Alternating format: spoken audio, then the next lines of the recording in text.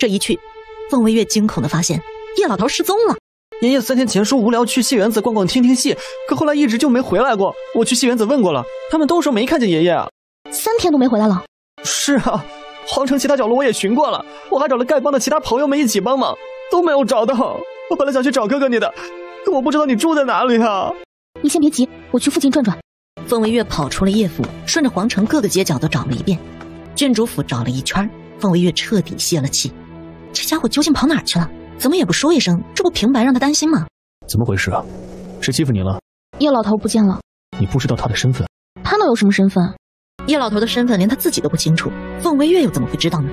只是现在行云宗内部大乱，几位门主趁机争夺掌门之位，眼下还是不要让凤微月牵扯进去为好。或许他回到属于他的地方。难道叶老头穿越回去了？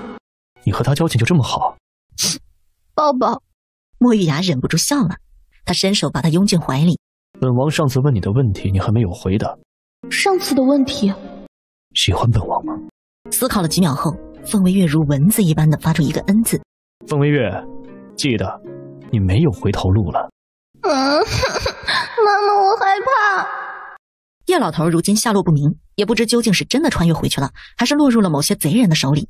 似乎他该培养一批完全属于自己的势力了。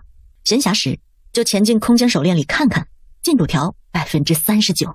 凤微月彻底是没脾气了。不过她现在可是有男朋友了呢。凤青允出门了，身体这么快就养好了，好像还特意打扮了一番。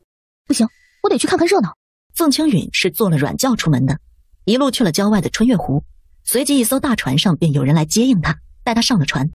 他们往湖中央去了，我们靠近不了，如果坐船很容易被发现。没事儿，不慌，我带了这个。大船内，凤青允坐在莫重言的身旁，微微垂着眸。身旁的莫重言伸手抬了抬他的下巴，嘴巴一张一合的。好一个凤府小美人儿，只是你这张脸比起你姐姐还是差了一些。你懂唇语？皮毛而已。